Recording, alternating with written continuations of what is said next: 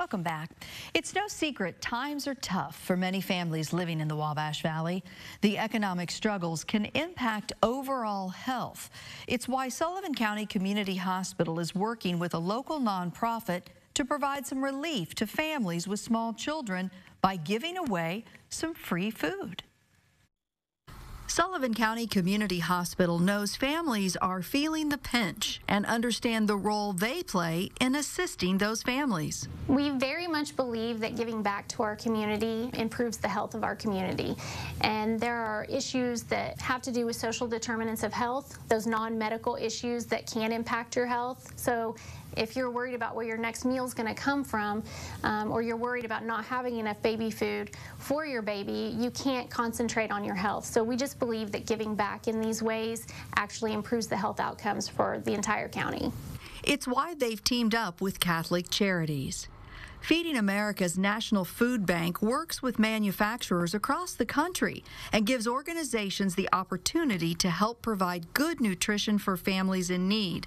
In this case, babies and small children. So then the question really became, what do we do with 17,000 pounds of baby food? Because baby food is not something that we usually focus on. We're focusing on good, nutritious food for an entire family. Who would be a good community partner to help us to distribute this food?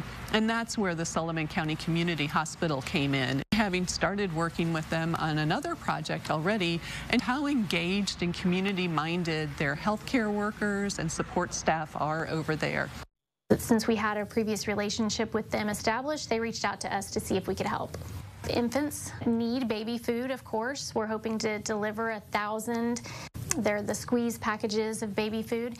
And so we're hoping to be able to help the people in the community that have small children. Catholic Charities recognizes what it means to work with Sullivan County Community Hospital to make this happen. We're happy to be able to help in a small way of maybe being able to alleviate some of their stress by providing such a valuable, nutritious food for their children. And to make this more accessible, there will be more than one location for families to pick up food. We wanted to do one location inside the city limits of Sullivan, and then we wanted to do another location that got us out of those city limits and, gave closer proximity to cities and towns like Farmersburg, Shelburne, and Hymera. So we chose Shelburne First Baptist Church as our distribution point at that end of the county. So that's where they'll be tomorrow, at the First Baptist Church of Shelburne. If you can't get there tomorrow, they'll be there next Friday, February 2nd, in Sullivan at Our Father's Arms. From 10 to 2, both those days, your opportunity to get some of the free baby food if you have a baby in your family in need. Stick around. We'll be right back.